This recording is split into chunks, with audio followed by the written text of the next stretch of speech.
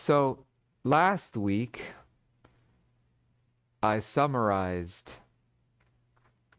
from chapter 13 all the way up to chapter 16, verse 4.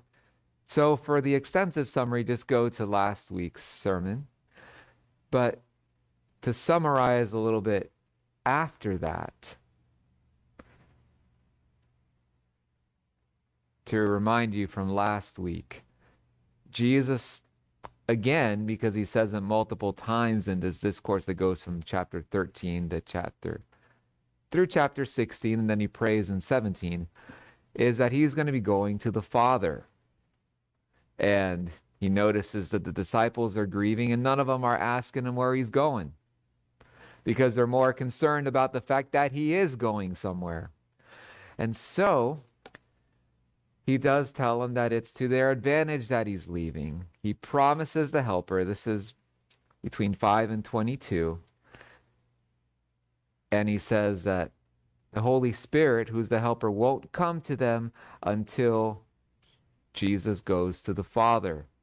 And so he encourages them that the Holy Spirit will allow them to know more about God and more about the redemptive plan. Remember, they were writing the New Testament and teaching new believers. And after that, he tells them this cryptic saying, a little while and you no longer are going to see me, and again a little while you will see me. That's in verse 16. And they don't know what he's talking about. So he basically tells them that they're going to grieve and they're going to mourn, but their grief will be turned to joy because they will see him again. And part of it is they will see him raised from the dead in just about 3 days. But then the other piece, and it makes a lot of sense when we look at verse 23, is that he's also talking about when they receive the Holy Spirit and having the presence of Jesus in the person of the Holy Spirit. As I said before, we have the presence of the Father, the Son, and the Holy Spirit within us, within the person of the Holy Spirit. And so, Jesus, in verse 22, says, therefore, you too have grief now, just like the woman, the pregnant woman who hasn't delivered yet. But then her grief will be turned to joy when she delivers the child. But then it says, but I will see you again, and your heart will rejoice, and no one is going to take your joy away from you. And so, here we begin in verse 23, and we'll read it all the way through first. And on that day, you will not question me about anything. Truly, truly, I say to you, if you ask the Father for anything in my name, he will give it to you. Until now you have asked for nothing in my name. Ask and you will receive, so that your joy may be made full. These things I have spoken to you in figures of speech. An hour is coming when I will no longer speak to you in figures of speech, but will tell you plainly about the Father. On that day you will ask in my name, and I am not saying to you that I will request of the Father on your behalf, for the Father himself loves you, because you have loved me and have believed that I came forth from the Father. I came forth from the Father and have come into the world. Again, I am leaving the world and going to the Father. His disciples said, see, now you are speaking plainly and are not using any figure of speech. Now we know that you know all things and that you have no need for anyone to question you. That is why we believe that you came forth from God. Jesus replied to them, do you now believe? Behold, an hour is coming and has already come for you to be scattered each to his own home and to leave me alone. And yet I am not alone, because the Father is with me. These things I have spoken to you, so that in me you may have peace. In the world you have tribulation, but take courage. I have overcome the world. All right, so you see verse 23, on that day. And again, it's talking about when they will see him, and ultimately when they receive the Holy Spirit. So if you will, Pentecost. Because why? Because it says, you will not question me about anything. In Acts 1, before they received the Holy Spirit, if you remember from last week, they ask him, Lord, is this the time that you're going to restore the kingdom to Israel? First of all, they didn't understand Jesus' mission, that first of all is going to go beyond Israel. And second of all, they were still thinking in a physical kingdom. And that's all fine and good, but because in the millennium, that's the way it will be. But they were getting ahead of themselves. But then in Acts 2, Peter talks about, when he addresses the crowd, he says, this Jesus whom you crucified is now both, God has made him Lord and Christ. And so, and he tells, and when they ask him, well, what can we do then? He says, believe, repent and believe in the Lord Jesus Christ. And then 3,000 came to salvation that day. What a difference it makes for the Holy Spirit to have been in them and for the Holy Spirit to be in us now.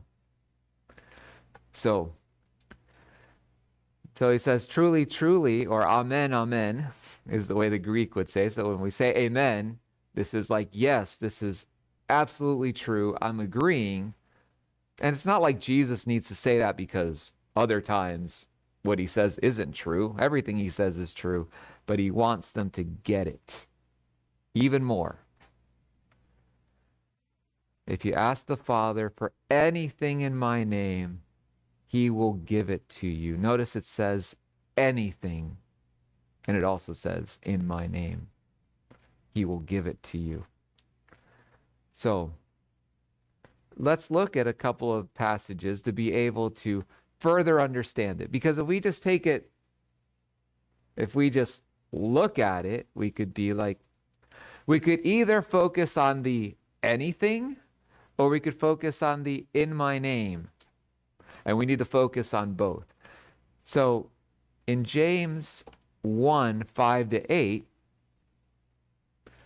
it says this, but if any of you lacks wisdom, let him ask of God, who gives to all generously and without reproach, and it will be given to him.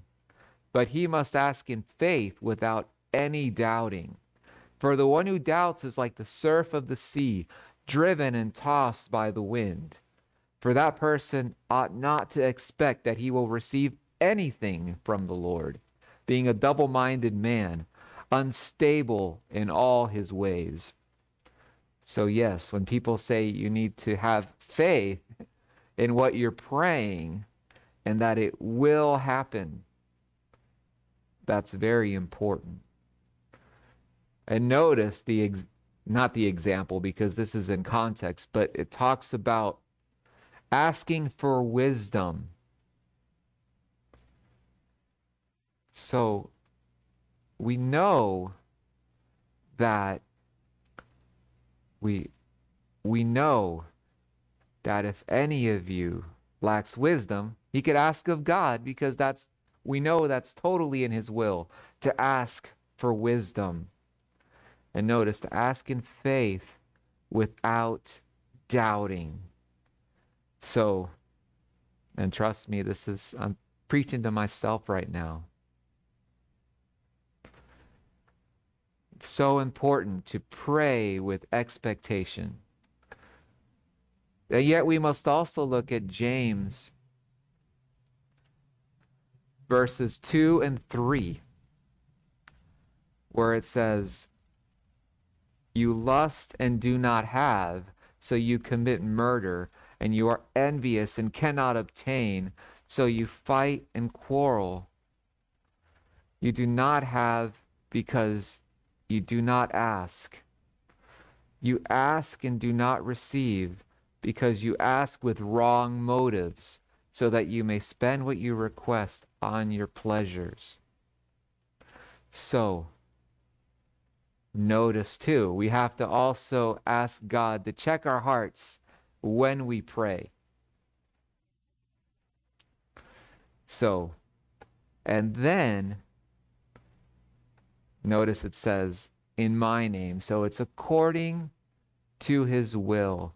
So the other thing is that we can rest assured that when we're his children, right, those of us who have put our faith in Jesus Christ for our salvation, and Jesus Christ alone, that we have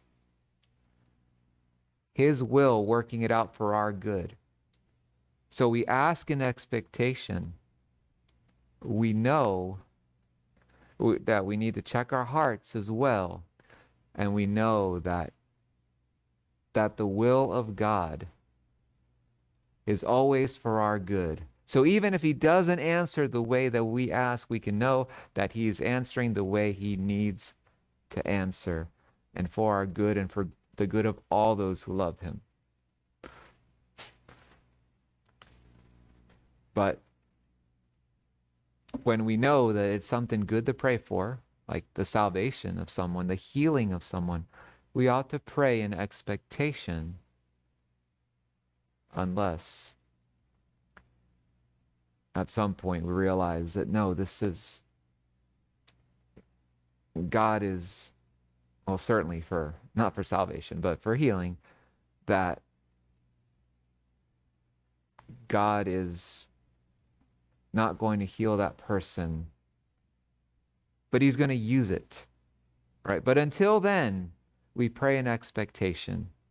And most of the time, we would pray and pray and pray until that person would pass. And then we would know that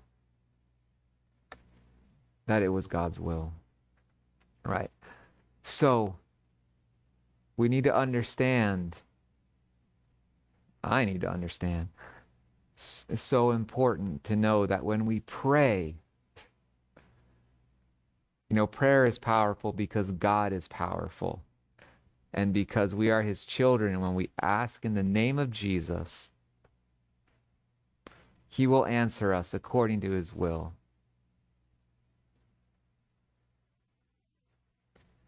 Now, notice in verse 24, "For them, until now you have asked for nothing in my name." And why is that? Well, because at this point, Jesus hasn't been nailed to the cross and hasn't risen from the dead. So at this point, they wouldn't have anyway. And another thing is he was right there, so they would talk to him. But it says, "Ask and you will receive, so that your joy may be made full." Understand that God wants to answer our prayers. And yes, he can answer yes, no, or wait, but he often wants to answer our prayers yes, especially when our hearts are devoted to him and are looking to his will. So, notice, "Ask and you will receive, so that your joy may be made full." Notice in verse 22, it says that no one is going to take your joy away from you. So in other words, he's already promising them joy, but now he's saying that your joy may be made full. And that's the way it is for us, that when we come to Christ, we have a joy. We have the joy of our salvation.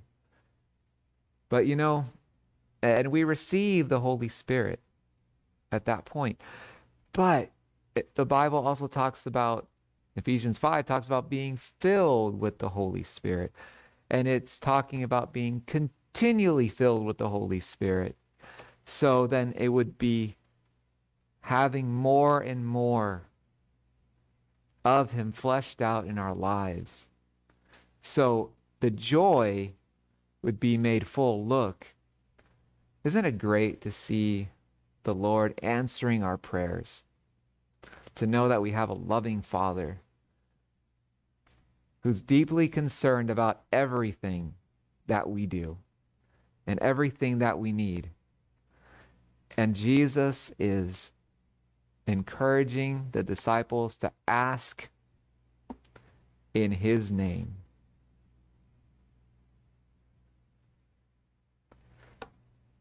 So notice verse 25. These things I have spoken to you in figures of speech.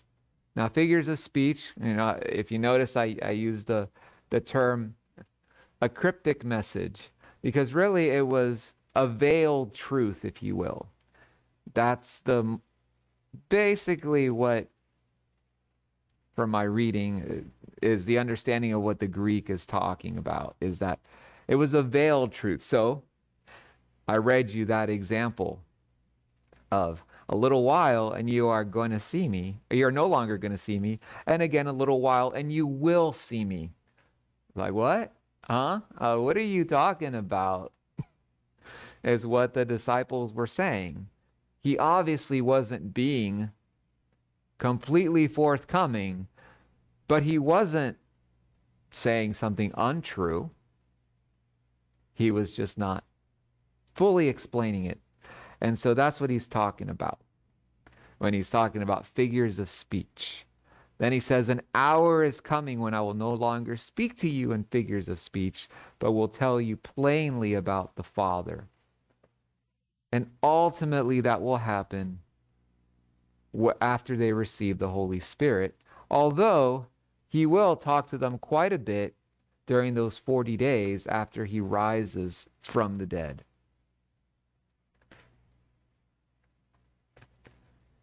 Now notice it says, on that day you will ask in my name. So again, receiving the Holy Spirit. And then we get to ask in Jesus' name because of what he did on the cross. And so when we pray, we can pray, dear Jesus, or dear Holy Spirit. We can pray that way. It's not wrong per se. But if you will, the model is praying to the Father in the name of Jesus, in the power of the Holy Spirit. And that's what he's starting to set up here. But also notice, right, that Jesus is saying to pray in his name. And why? Why do we pray in his name? Because he is our high priest. And they understood that because the high priest had to intercede for them. And this is a truth from Hebrews 4:14-16 that we should always hold on to. Therefore, since we have a great high priest who has passed through the heavens, Jesus, the Son of God, let's hold firmly to our confession. For we do not have a high priest who cannot sympathize with our weaknesses, but one who has been tempted in all things just as we are, yet without sin. Therefore, let's approach the throne of grace with confidence, so that we may receive mercy and find grace for help at the time of our need. So yes, we can also go in confidently. And just think of this for a moment. God invites us to enter the throne of grace with confidence. It says so right in Hebrews 4, we just read it. In Revelation 3, Jesus talks about him, about him standing at the door and knocking. And then, to whomever opens the door, I will eat with him and he with me. But notice, like what? Jesus will knock on the door of our hearts, but he says, come right in. Now the Father says, come right in because of Jesus.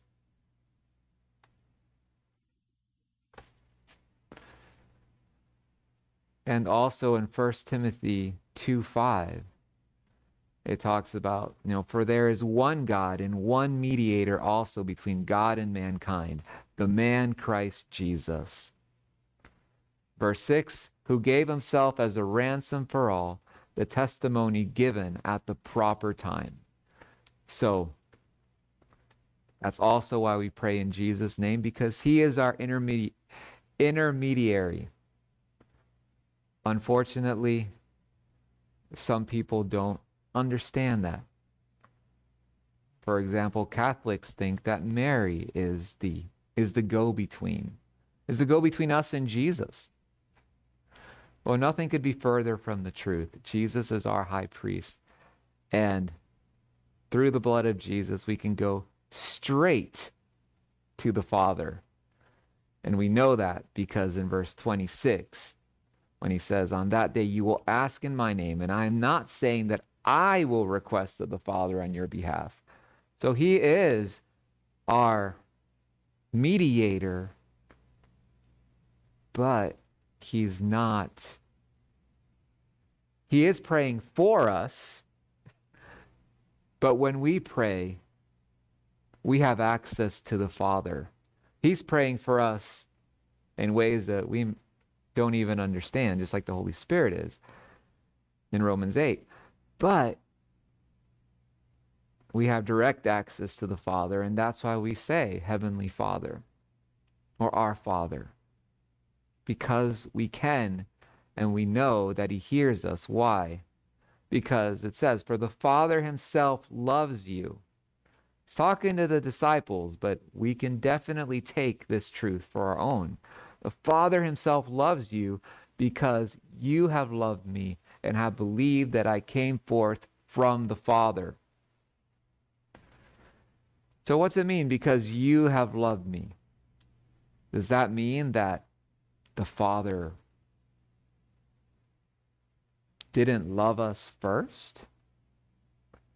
What's it saying? Well, first of all, it's saying that because they came to faith in Jesus, now they can come to the Father. Now we are in the Father's love. However, the Father absolutely loved us even before that. Because what does it say? It says in verse 6, for while we were still helpless at the right time, Christ died for the ungodly. For one will hardly die for a righteous man, though perhaps for the good person someone would even dare to die. But God demonstrates his own love toward us in that while we were still sinners, Christ died for us. That's Romans 5:6-8. So coming back to John, so you can see that the Father was the initiator, but now that when we put our faith in Jesus, then we are in the Father's love, and now we can come to him in prayer, and we can come every day. So, and notice, they believe that he came forth from the Father. And that's important because we have to believe that Jesus is God. In fact, in verse 28, it's a quick synopsis of his mission.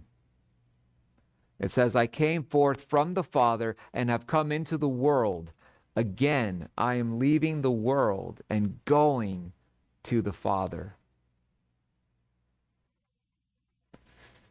So you notice a couple of things. First of all, Jesus was not created. In fact, in John 1 through 4, we can see it talking about Jesus. In the beginning was the Word, that's Jesus, and the Word was with God, and the Word was God. He was in the beginning with God.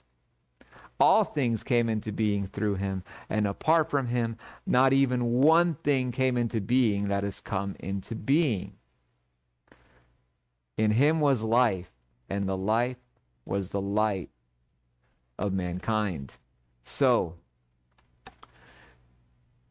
in other words, it's funny because I just heard a sermon that mentioned a poll number that I think 43% of so-called evangelical Christians believe that Jesus wasn't God. Yeah. And I think actually it might have even been another poll, somewhere along the lines of 60% or maybe 55% that thought Jesus was a created being. So this is bad, but it's very clear that he wasn't. He is God, the second person in the Trinity, and he came forth from the Father, not because the Father made him, but because he came from heaven where he was ruling and reigning with the Father. And he came into the world, and now he's leaving the world and going to the Father.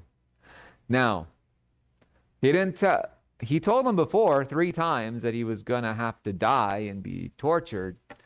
They didn't really understand, and right now he's not going there. So he's not telling them everything, but he's telling them the very basics. So it's getting less cryptic, if you will. His disciples said, "See, you are speaking plainly and are not using any figure of speech." So now they at least understand that, he came from the Father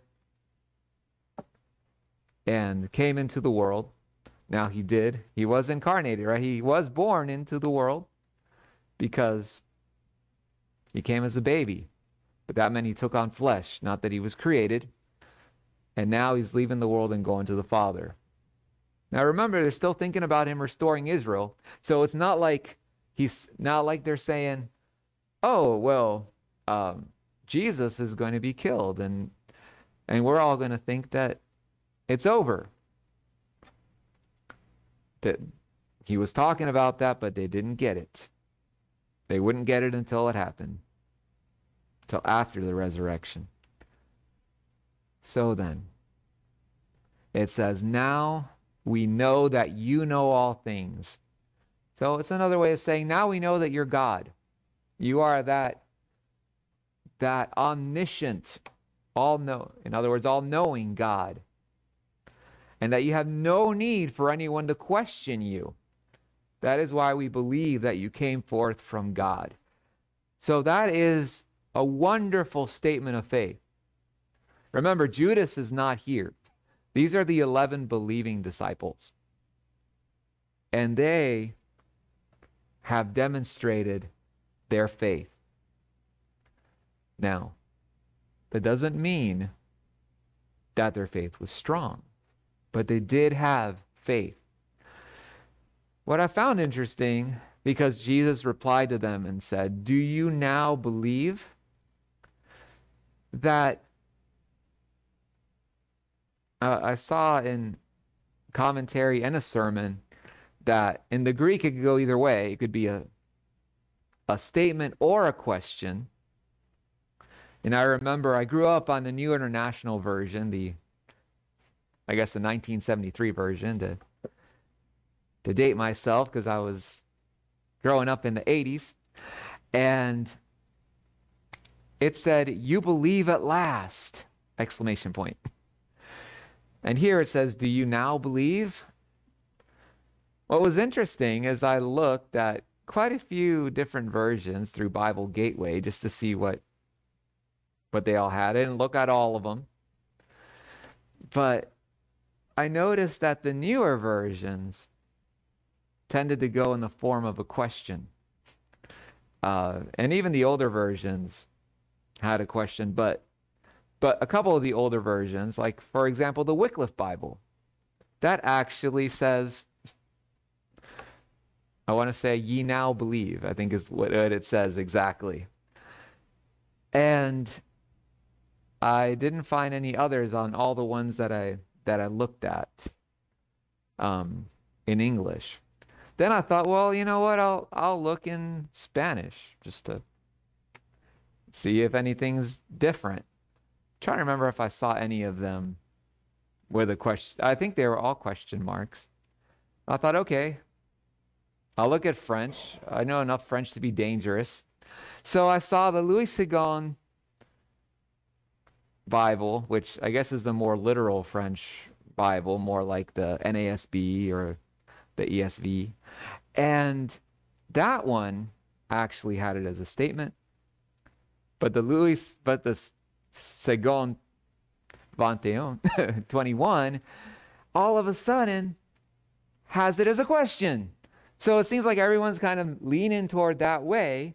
Yet what I'm hearing is that Jesus is basically saying that they do believe to some degree, but their faith is going to be tested and they're going to fail at that moment.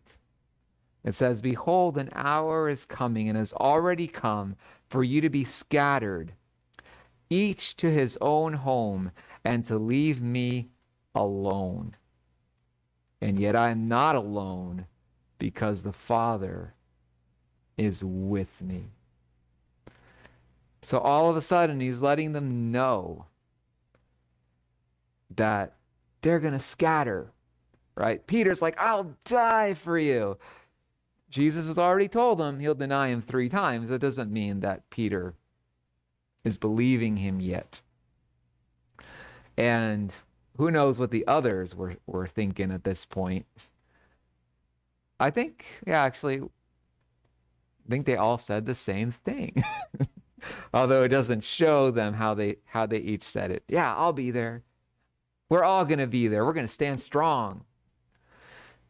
Well, they didn't. But notice, he says that they're going to be scattered. They're all going to go home. They're going to leave him alone. And yet the Father is going to be with Jesus.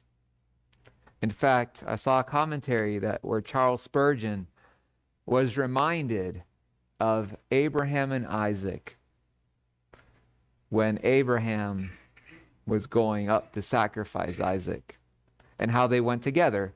So I'll read Genesis 22, 3-6. So Abraham got up early in the morning and saddled his donkey and took 2 of his young men with him and his son Isaac.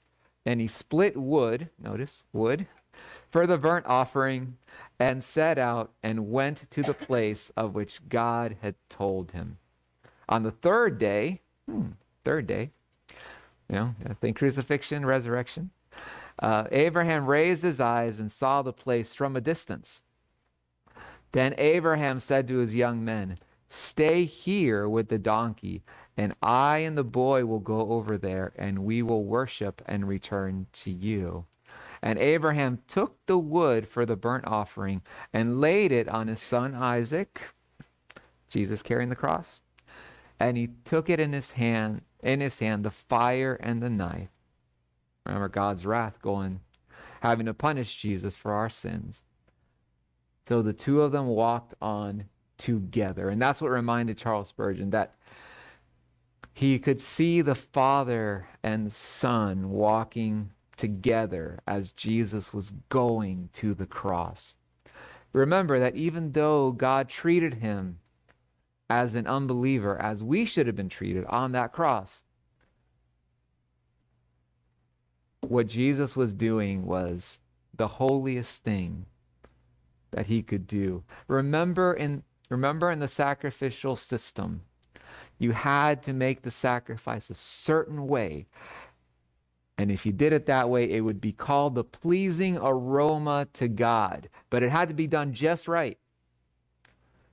Well, this is the sacrifice of Jesus, the most pleasing aroma of all. And Jesus, the perfect, unblemished lamb, the perfect sacrifice. And that's why the Jews needed to make sure that they did things the way God wanted them to, because the sacrifice represented his son, and he was not going to tolerate them misrepresenting his son. That's what Moses did. He struck the rock twice. He should have spoken to it. And the rock was Christ, according to 1 Corinthians 10.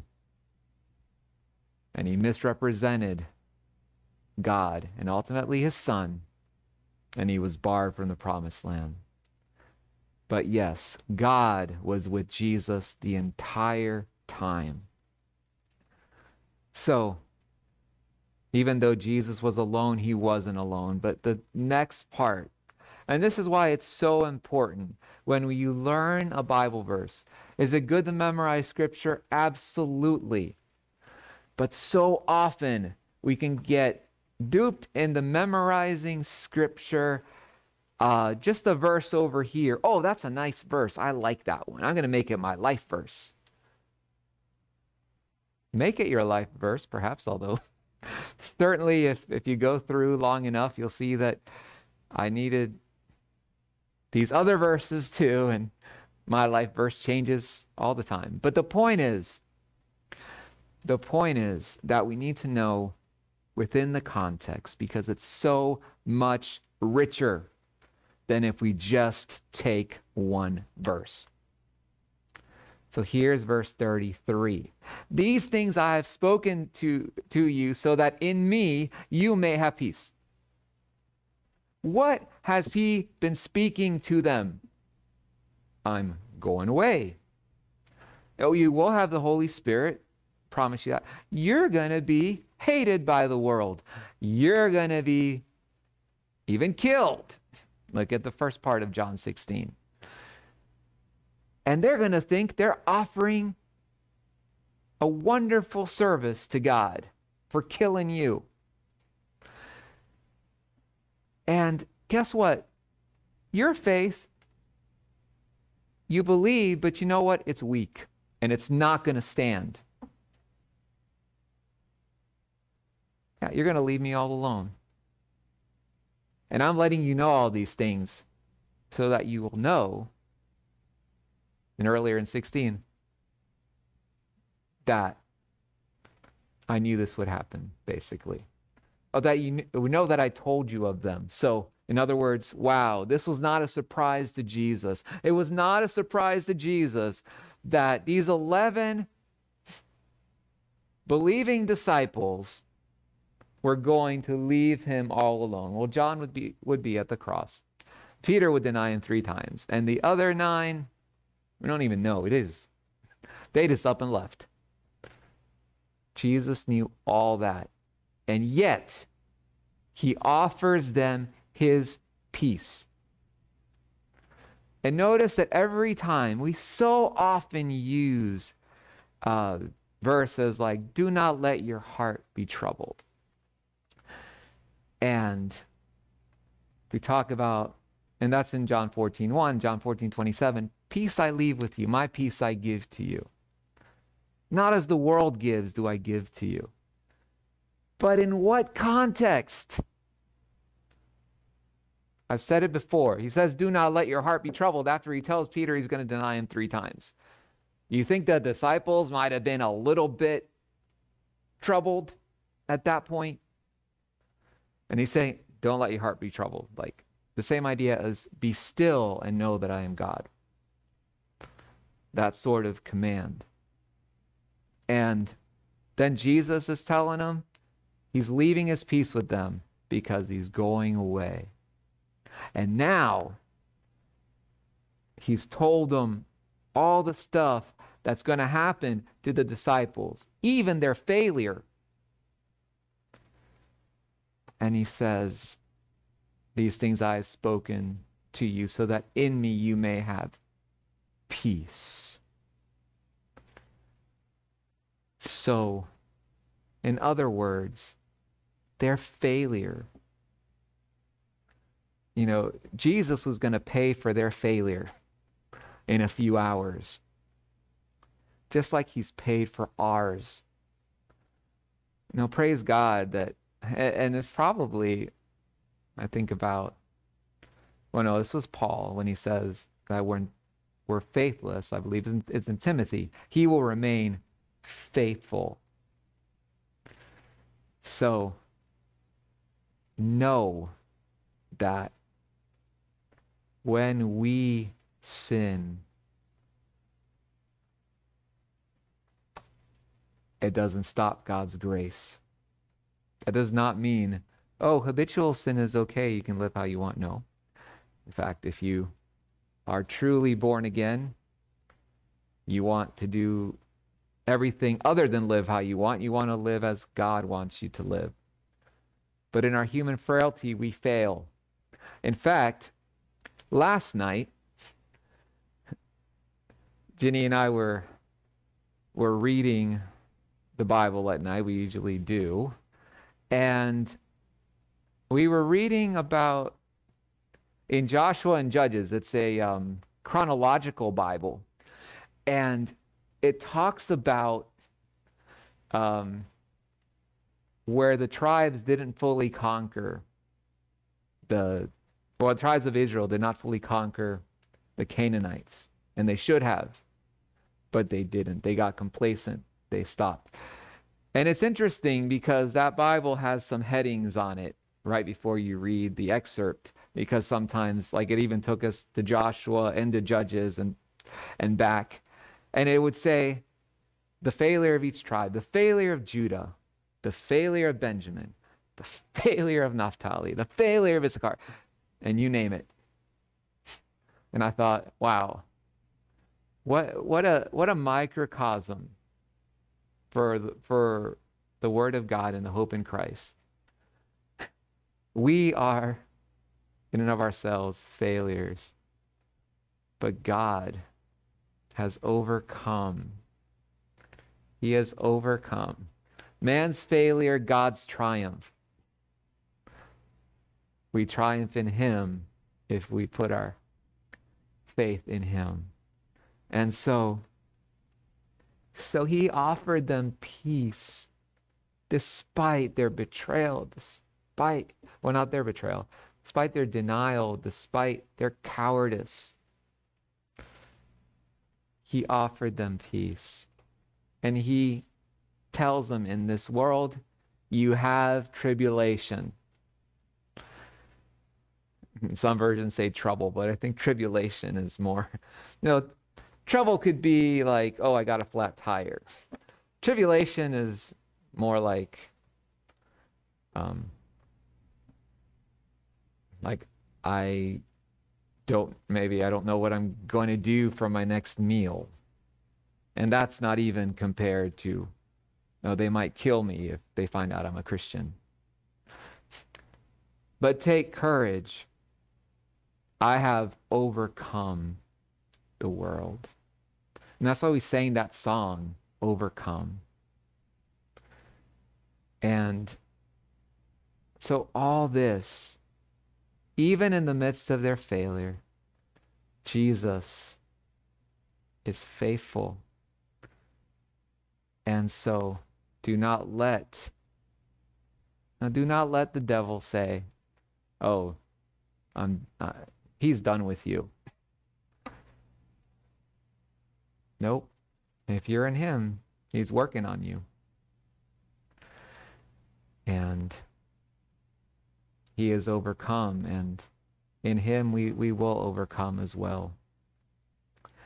And so the other part is, how can we get that peace in our lives? Just quickly, anxiety is, the way I define anxiety is the absence of safety. You know, anxiety doesn't happen in a vacuum. If we feel anxious, it's because we don't feel safe, either in our environment or with what might happen in the future, whether it be with people or circumstances that we cannot control. And so, how to be able to take in the peace? Remember that Jesus has overcome the world. Can you see yourself as safe in his arms? The more you do that, safe in his arms, regardless of whatever might happen, we know what our eternity is going to be like. It might require your life. Okay, it might. So I'm not saying, oh, well, you're going to be just fine here on earth. It might require your life. But your eternity is sure. And so see yourself safe in his arms. As Deuteronomy says, the everlasting arms of God. So, all right. So we're going to receive communion. Please remember that you get to celebrate the sacrifice of Jesus. So partake only if you can say, yes, I am in Christ. Because it's a very serious and very joyful, a very serious time where we remember the suffering of Christ and his resurrection.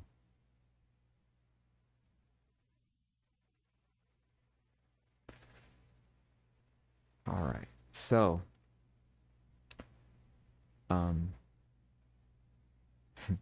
as the communion's still being passed, let's just put our minds on the Lord and just reflect on his wonderful sacrifice for us.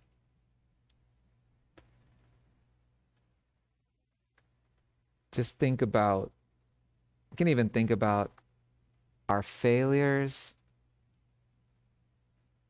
and his grace. How he is faithful and forgives us of our sin.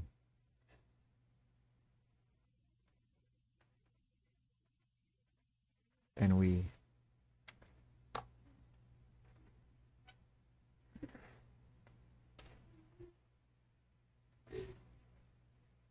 praise him for it. Let's pray. Father, we just pray that you would speak to our hearts. We thank you for your love, for your gentleness, for your conviction, for everything that you've given us. You gave us all of you. And we just pray that that would compel us to give you all of us.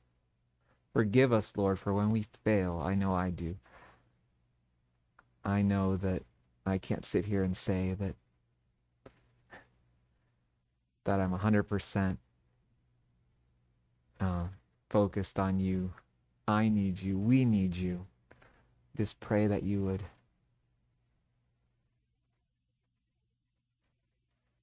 continue to draw us near to you. In Jesus' name, amen. So,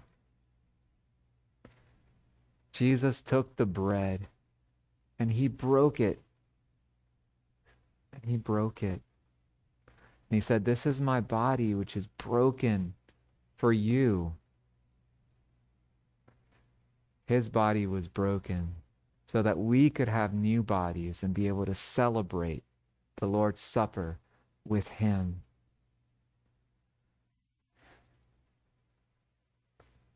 Let's praise him as we take the bread.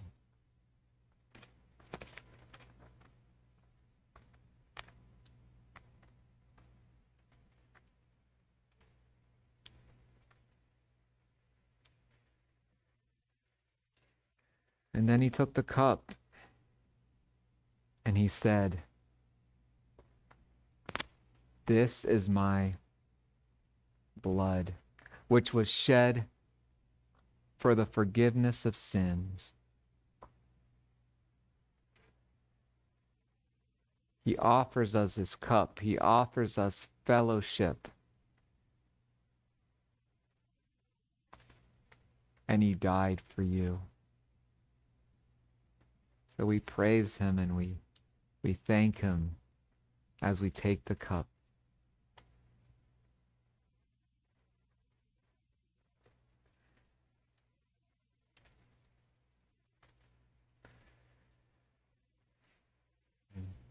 Heavenly Father,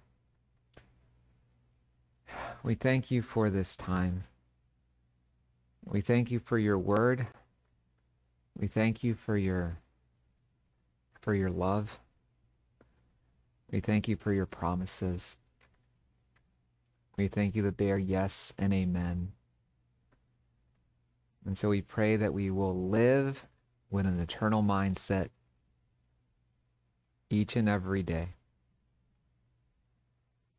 Thank you for being so good to us. And may we always remember that you have overcome. In Jesus' name, amen.